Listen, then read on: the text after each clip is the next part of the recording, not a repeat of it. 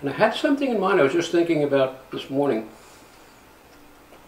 If you did some sort of an image on paper, you paint or draw it on paper, I could make a plate that could perhaps echo your image in some sort of way or other. Yeah. And then reflect upon that, create this plate, and then ink it up and print it right on top of your drawing, your painting, whatever it is that you're doing. And will that first drawing have to dry? I would think so. Yes, yes. Alrighty? Yeah. And we're going to flip it over like that. Beautiful. Okay.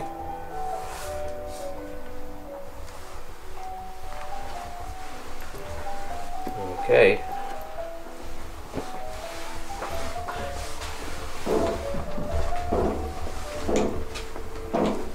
We don't know what it's going to look like. We have no idea.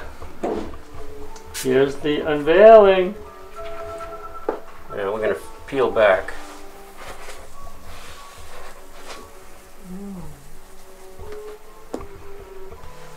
Oh my goodness. All right, now let's lay it down flat. We can lay it right on the plate? Yeah, it's okay.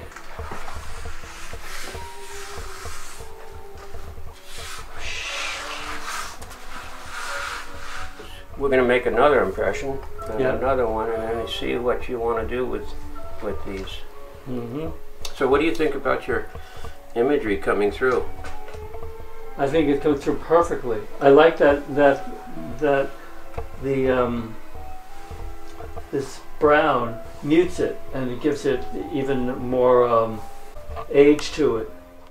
What were you thinking when you made the calligraphy? When I made the calligraphy, I was thinking about our friend, our dear mutual friend, Lou Zachs, and I was thinking what symbol I could use as just a starting point to do a piece of art that maybe had something to do, or at least an homage to Lou.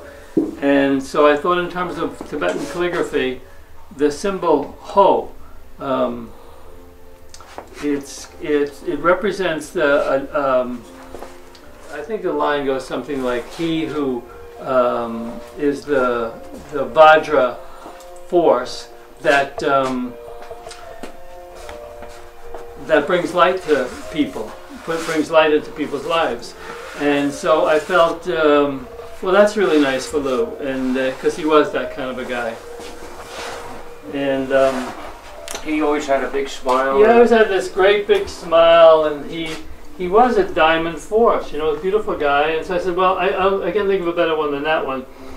And unbeknownst to me, Dan simultaneously is working on a piece for it, which includes a typewriter, which is also calligraphy and modern, and Lou is, you know, all of that.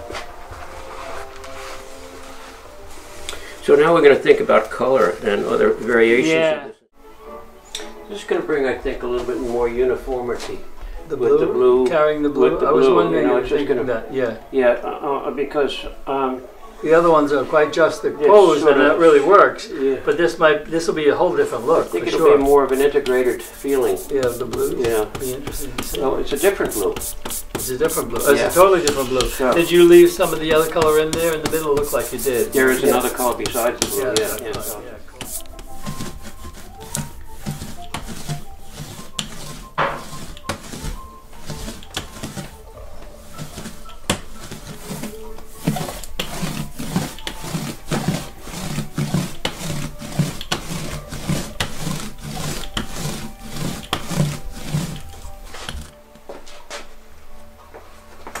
It's going to be exciting to see.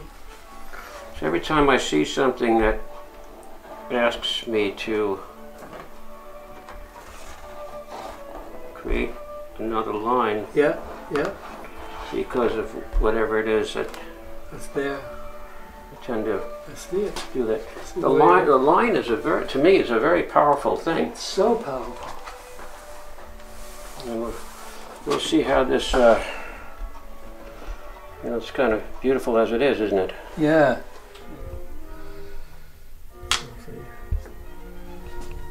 a little bit more this way.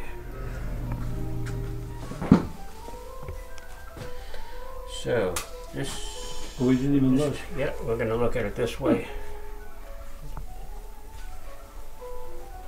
Yeah, so subtle, man.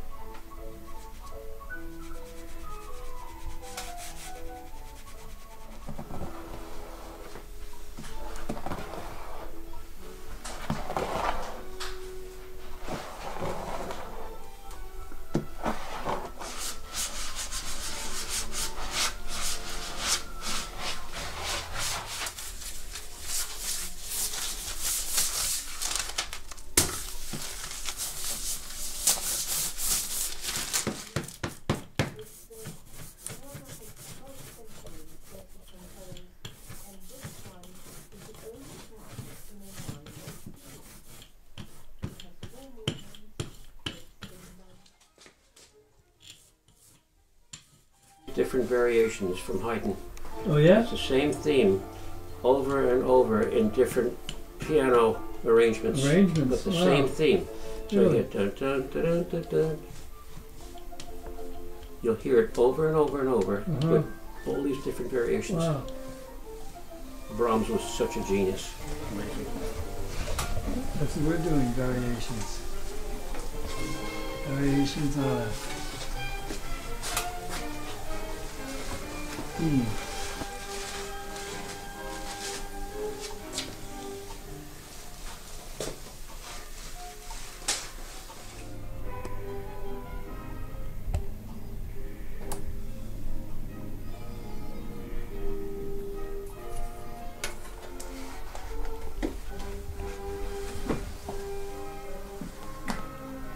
Okay, you can let go.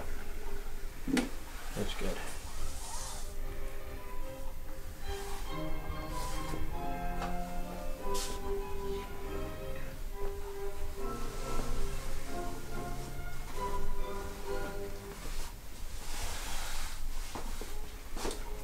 Okay. Come on, baby. Yeah.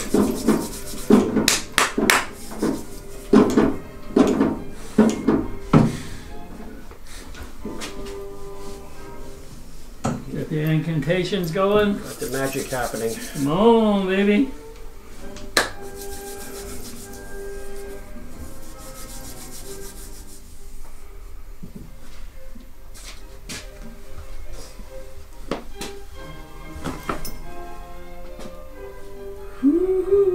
Which is the top now? Towards me.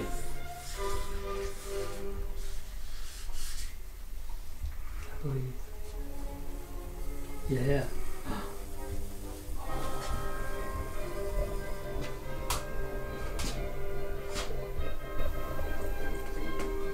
Yeah. It's unbelievable.